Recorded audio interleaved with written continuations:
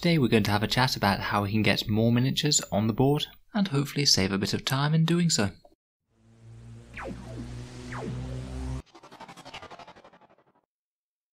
Hello and welcome back to Auspex Tactics, the strategy focused 40k channel where we're all about getting the most out of our miniatures on the tabletop. Although today we're talking a bit more about how we get the most out of our time invested in our hobby hours. Painting and modelling is definitely an enjoyable part of the hobby that I don't tend to talk about quite so much on this channel, mainly because there are people who paint and model their armies quite a lot better than me. I think there's certainly some interesting discussion we can have about the time investment in the painting process, however, as in general my feeling is that when we paint miniatures, we want the best result for our work in the least time possible. In general, I feel with painting you can either get better at producing more quality work, or you can get faster and learn shortcuts at producing work that is the same quality already, and that's what I thought we'd talk about today. If your main aim is to get an army painted on the table as quickly as possible, then what are the time-saving shortcuts that you can use? In this video we're just going to have a talk through a few of the different options. I'm sure if you give it a quick search then there'll be YouTube videos aplenty that will explain any one of these in massive detail, including better visual tutorials of how to do them, but in this one I'm just going to talk through some of the general ideas.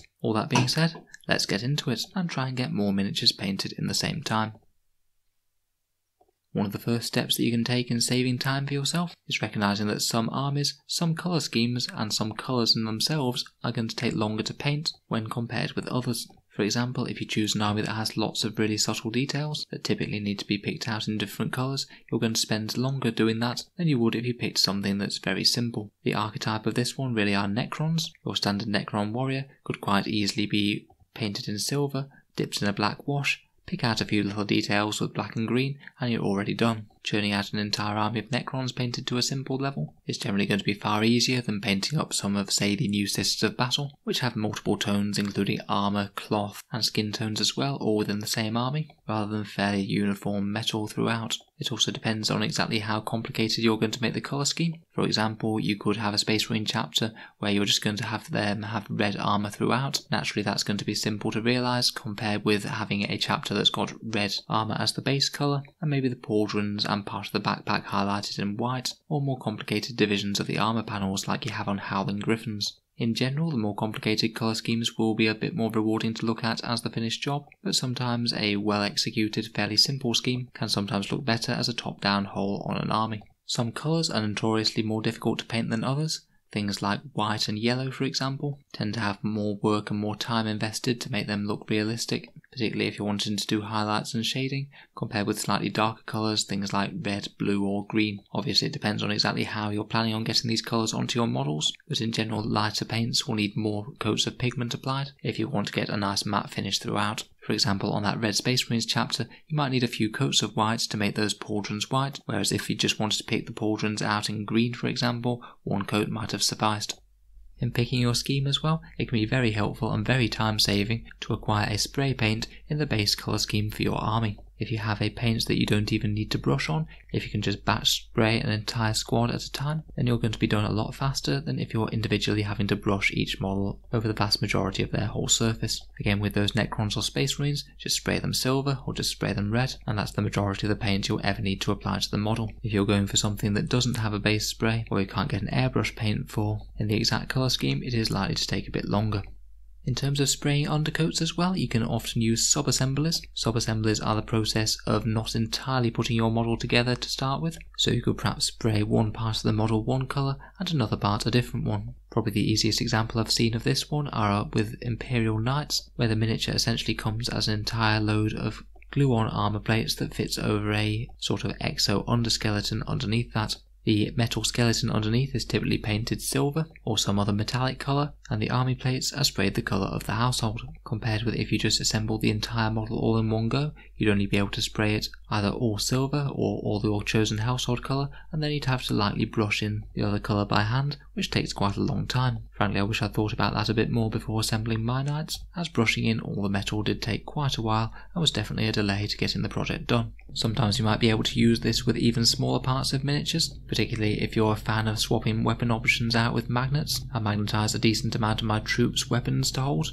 which means that, say if I'm using my Space Marines, I can spray them red, and then spray the gun and war gear options black, which is the main colour that I usually paint my weapons. It's not the biggest deal ever, but it certainly saves a little bit of time rather than brushing it in. The other way of spray paint applying to models is of course airbrushing. which I fully admit isn't something that newer hobbyists are going to be getting on board with straight away, at least for the vast majority of them. If you have the time and are willing to put in a bit of learning to figure out how airbrushes work, then they most certainly are a time-saving tool. I do have one myself, and for the majority of my armies I mainly just use it to apply undercoats of different colours, mainly because the spray paint reds that were available didn't really match the ones that I'd already painted my army from previous editions, so I tend to undercoat my Space Marines white and then airbrush on the reds to get the exact same colour match. There are all manner of fancy and clever things that you can do with airbrushes. Rather than just spray undercoating, you can also create slightly zenithal highlights, where you create the effect of the light falling from above by applying lighter pigment from a top-down direction onto the model. And for bigger models, you can absolutely certainly paint the entire model with an airbrush, although usually you might need to use a little bit of masking tape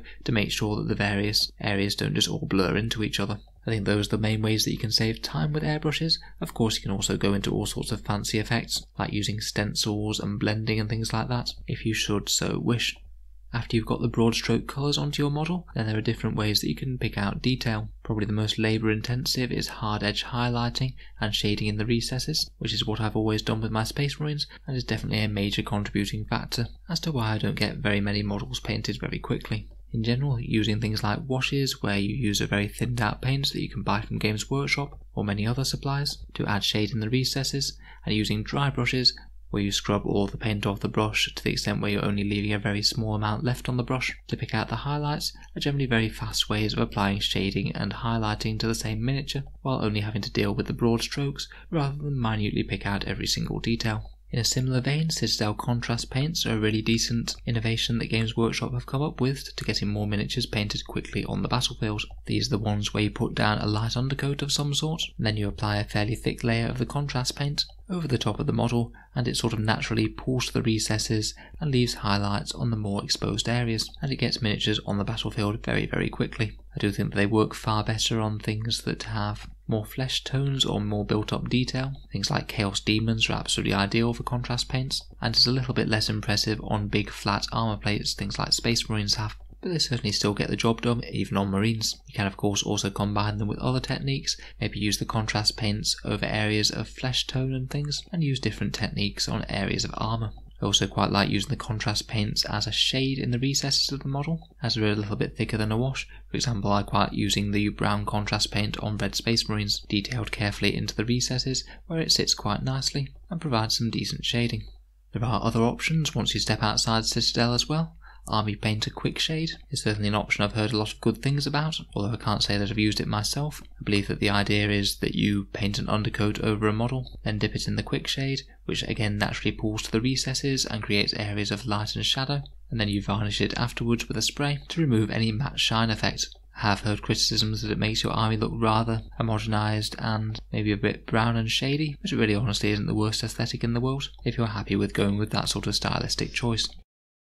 So that's the techniques. Now you now need to decide how you're actually going to apply them to your miniatures in question. Basically, when you're setting out on any sort of army project, you need to remember that every single step that you build in for yourself when painting a miniature will add extra time every single time you paint a model. If you use 12 different colours over the course of a model to pick out various details, then it is going to take that many steps each time, and it almost certainly will take you a fair bit longer than if you used 6, for example. You basically need to decide what sort of detail you want to go in on the models versus the time cost it will take you, as the opportunity cost is going to be getting more miniatures painted. I personally approach this a little bit tactically in terms of what sort of details both you and your opponents are likely to actually notice when you're playing games. There are very fastidious people who would paint the underside of tanks and insides of any doors that opened, even though in most normal circumstances they aren't going to be seen at all on the table. I certainly used to always do this religiously, but now tend to just put something very, very basic down on any areas of the model that aren't really likely to be seen in day-to-day games. There's also some areas of the miniatures that aren't likely to be seen that much in normal play, or are least likely to be noticed by people if they're not painted quite as well. For example, I took my Imperial Knights to a tournament once and didn't have time to finish all the paint jobs, but I did manage to get a fair bit of the freehand done on the top of the hulls. I had the front chest plates of the Knights pretty much unpainted on all of them, but still managed to get nominated for Best Painted Army Award, which I was quite proud about. But I was quite surprised that nobody even noticed the fact that part of the models were unfinished with painting, because people were too busy looking at the prominent area that was painted and painted quite well. I think that this is definitely a decent example of how an army can look really good even when it's not even technically finished. Another area that I've really noticed that it's just not always worth making massive amounts of effort with are huge ranks of infantry when you're playing some sort of horde army. My orc army I spent quite a lot of effort with really making a decent paint job of every single boy in the ranks, but whenever I was playing a game, very few people actually seemed to notice that they were well painted or not, because it all just blurs into a big sea of bodies. And by contrast, I've had another couple of best painted nominations at very small tournaments, where I've had a few fairly nicely painted centrepiece models in Leman Russes and Knights, and then hordes of guardsmen that weren't particularly well painted at all, but no one really seems to be all that bothered, provided they're painted neatly, look good en masse, and provide sort of a decent backdrop to your main centrepiece models where you should actually make a bit more effort with. That's why I generally recommend focusing on heroes, characters, and big vehicles and things. Basically, my overall message from that section is to invest the time and effort in areas that matter in your army, and don't be afraid to cut back a little bit in some bits of unnecessary detail, or areas of your model or army where the end result will still look pretty awesome, even if those particular areas aren't painted to your absolute top standard. Finally, in terms of ways that you paint, in general, batch painting is going to be more efficient than painting each miniature individually, as is sitting down and efficiently trying to get through a large amount of models rather than picking it away piecemeal. If it's absolute amount of time for amount of miniatures out, then batch painting and sitting down for a load of miniatures in one go is generally going to get you the best output, but that's assuming that you're maximally motivated and you're going to be happy to just sit there painting miniatures for quite a long time in a slightly repetitive way. The majority of us as wargamers get at least some pleasure from the way that they paint and model their guys, so you do need to make sure that your hobby time isn't just becoming more work time, even if you really do want the end result of that awesomely painted army. I think that getting entertainment while you're painting is particularly helpful, either sitting down and painting while socialising with friends, or maybe over internet at the moment during the current pandemic, or listening to audiobooks or YouTube videos by Auspex Tactics, though I hear that there are other makers of Warhammer YouTube videos out there. Finally, once you've finished the process of painting, I really do recommend a matte varnish to make sure the model's hard wearing and durable, as you really don't want to be going back over the same model, picking up any chips and scratches a few months down the line, as it might slow you down later on. Anyway, I hope that was some help in terms of some ideas to speed up your painting process. If you've got any other insights, then please let me know down in the comments below, as I'm absolutely certain that this won't be a complete list. We'll be returning to our regular scheduled 40k Tactics content tomorrow, and if you'd like to hear more from Auspex Tactics, feel free to subscribe. We generally have videos coming out every single day. If you'd like to support the channel, I do have a Patreon page, as making all this content does take a fair bit of time, so if you are listening regularly and enjoying, any support is much appreciated, even if it is a very small amount per month. The Patreon's what allows me to focus on making these videos at the expense of my regular job, so any support is greatly appreciated. And of course a massive thank you to my regular Patreons. This channel wouldn't be where it is today without you guys. In any case, a big thank you for listening, and I'll hope to see you guys next time.